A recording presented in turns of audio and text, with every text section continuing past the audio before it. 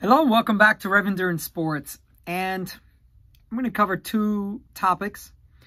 The first is a reaction to the reactions about my home studio, and then the second is I wish to talk to you about Ritchey road frames, rim brake road frames. So let's begin first with the reaction to my home studio. Thank you everyone who took the time to make a comment. I hope that with my setup the way it was, you were still able to listen to some of the content about the UL 2489 standard for e-bikes. But I do appreciate the feedback. The mannequin, it was just, my shop is full of product, and I was just trying to move the mannequin out, and I thought, oh well, let's put a jersey on it, let's brand it. It usually has clothing here in the shop as well. Whenever I do a new kit, I put it on the mannequins. I've got a male and a female, so I moved one home, and well, that didn't work out, so that's okay. Thank you for providing that feedback. Microphones, yes, I mean, I've been trying to do this on such a low budget. You wouldn't know this, but I've probably got 600 videos on YouTube. This channel just doesn't make any money. So I don't want to spend a lot of money on, you know, electronics and all this other stuff. On the other hand, the argument would be, well, if you spent more money, you might make more. Maybe. But I wish my content to stand for itself and not the fancy editing or lighting and things. So that's what I'm hoping for. And then what's interesting is that a lot of you mentioned you like the messy bike shop. And the whole thing I was trying to do was just kind of have a little bit cleaner environment where you wouldn't have, you know, parts and stuff hanging out all over the place. But I get it. I mean, I guess some folks like that, the credibility of, you know, maybe if I'm doing a how-to video, which, by the way, are the videos I hate doing the most. Those are the videos I do not like doing. I don't want to be known as just a mechanic. I'm a bike rider. That's what I am. And I wish to make you folks better bike riders. But if that's what you like about the channel, keep coming. I'll keep doing them because I have to work on bikes anyway. So that's when I shoot the video. I don't shoot the video with a, I don't make a list of things that I wish to cover on this channel. I just, oh, I've got a bike to work on. Okay, let me shoot that video so that if someone else has got the same bike, same issue, they now have a solution for that.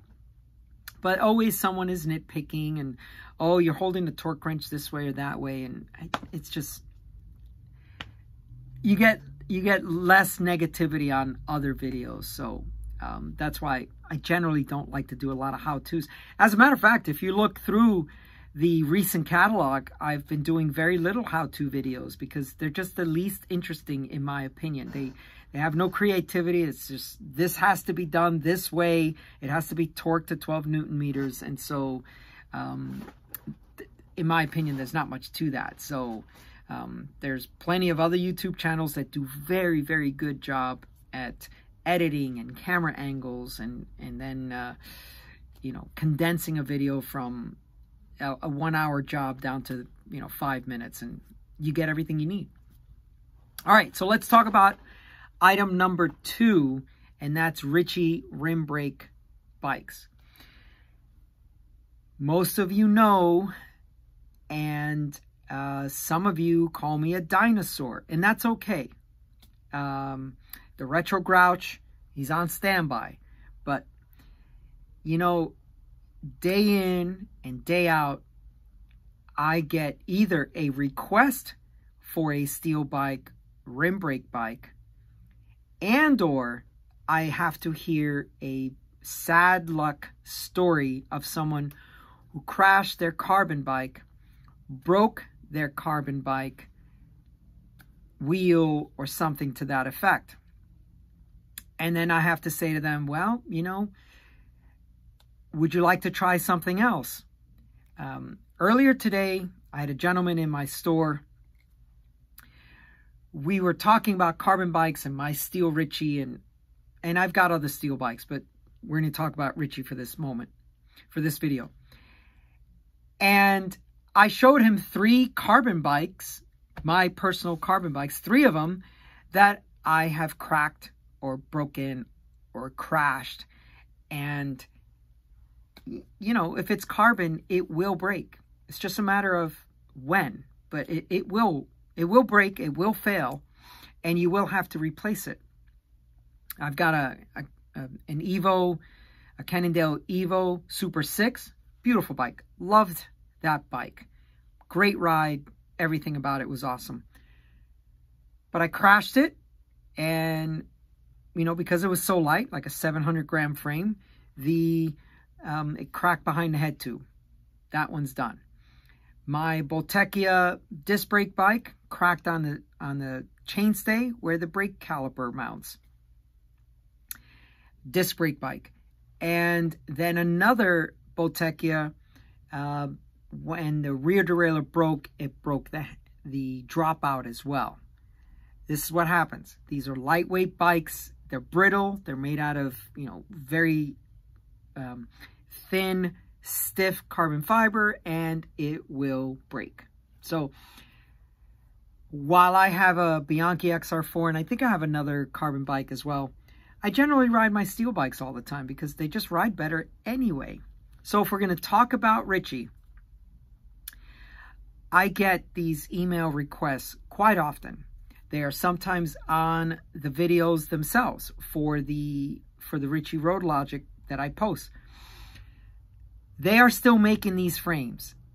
They, as far as I know, will not be discontinuing a rim brake frame. The challenge is always going to be they just can't produce enough of them. They're a small company. They have small production numbers, and they just can't produce enough of them. But even internally, they are constantly getting requests for rim brake road logics and the breakaway as well, the rim brake breakaway. I've got back orders. I mean, some of these back orders are 18 months old.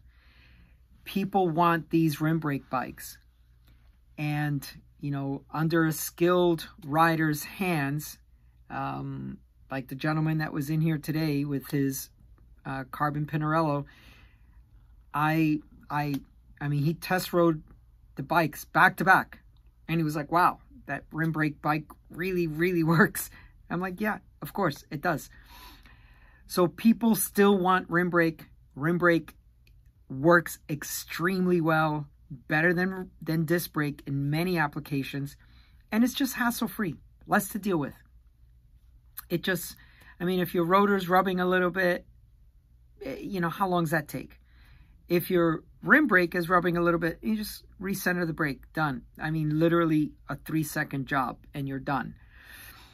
But yes, they're still making them. There are ETAs way deep into the summer.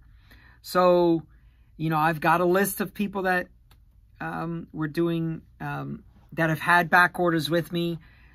That list continues to grow, it seems, right?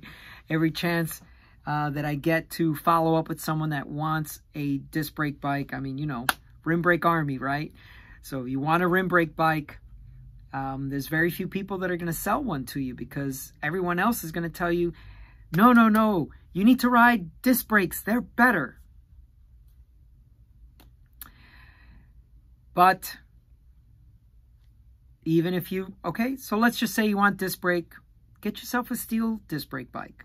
Get yourself a Road Logic disc brake.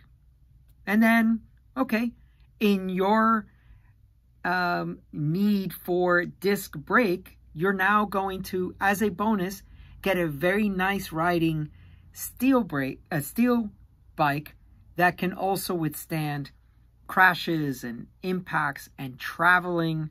You know, that's why the breakaway is always going to be in the Ritchey lineup. So, you know, get in touch with me. You want to be part of the Rim Brake Army. Hashtag Rim Brake Army. Rev Rim Brake Army. We, yeah, I'm a huge fan of the Ritchey product line. You've seen me do unboxing on handlebars and stems and seat posts and stuff like that. So yeah, Ritchey's not going to, for the foreseeable future, not going to get rid or discontinue the rim brake bikes. But the caveat, of course, is where and what group sets are you going to ride? So Shimano, you know, they're going all disc, and you know, where are you going to find a mechanical group set for Shimano?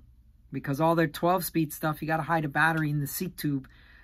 So you're not going to be able to do that without modifying the frame, because Ritchey doesn't have any ports for you to run wires and stuff out of. So maybe you're running a SRAM Force group or a SRAM Red group, or maybe you're running Campy so that you can still do rim brake. So anyway, they're still making them. I've got ETAs. I didn't want to talk about them so much, but you know, these things are September, October time frame of 2023, and then breakaways 2024. So you just got to get on the list. I mean, that's just the way it is. You just got to get on the list. You got to wait, and they just cannot produce enough of them. So that's the only reason. And you know, and it just brings up one other thing. I've mentioned before, I'm very contrarian in nature. If there is a glut of inventory, Trek, Specialized, Canyon, Cannondale, whoever these mainstream brands are, don't you want something a little more exclusive? Something more durable, and you know, but just something more exclusive. Everyone else is riding, you know, some Specialized Tarmac something or other, S-Works. I don't know. When did this thing become the only bike that anyone should own or can own? It's just another carbon bike, people. I know that's upsetting a couple of you. But yeah, I mean, don't you want to ride something different? Don't you want to ride something more exclusive? These things sell out all the time. They produce X number of frames, and they have to ship them all over the world. And, you know, the U.S. distributor gets a handful of them. And then they sell out, and they're gone. I don't know. I think there's something cool about having something that no one else has. That's just the way I think, anyway. Let me know what your thoughts are on rim brake bikes. Oh, my God, they're so old, they suck. Disc brake bikes. Let me know your thoughts on steel frames. Let me know how many of your carbon frames you have broken in your days. I've only got 3 here, but I've broken more than that. I remember a Cervelo R3 crashed, handlebar came in, cracked the top tube. I mean, it's just, carbon bikes will break. They will break. It's just their nature. Okay. Let me know those things. How many carbon bikes have you broken in the past? And are you still riding them? And do you continue to look for the latest, greatest, and lightest carbon bike for your riding? Okay, thank you so much for tuning in. Please like and subscribe. We'll see you up the road.